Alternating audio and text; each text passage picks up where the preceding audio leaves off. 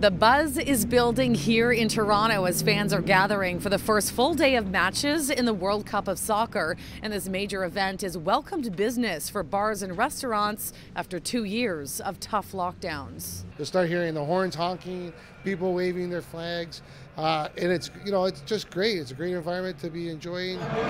World Cup of Soccer is back in action after pandemic delays pushed the global event back by a year, and fans are excited to gather and celebrate the beautiful game once again.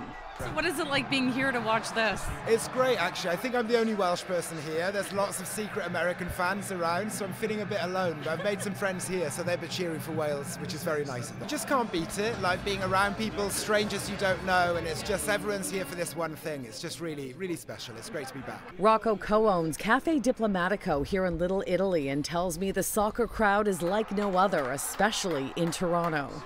I always say it's the best city in the world because we are so diverse and you can experience so many different cultures. And World Cup soccer is the biggest sport in the world.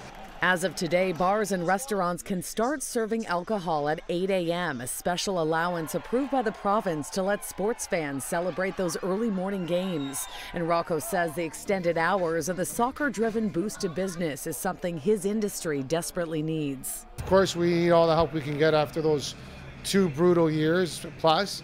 It was devastating. It wasn't only a financial burden. It was hard on mentally to see the place empty, to lay off staff that's been working 30 years for us. Now that COVID restrictions are behind us, Rocco is back to doing what he does best by hosting a street party to celebrate Canada's first appearance in the World Cup in 36 years. We're closing down Clinton Street. We're pitching a huge tent, got a live band, and we'll be televising the game. Yeah, it's a party. It is, for sure. Team Canada hits the pitch on Wednesday, and the street party kicks off here on Clinton starting at noon. Shauna Hunt, City News.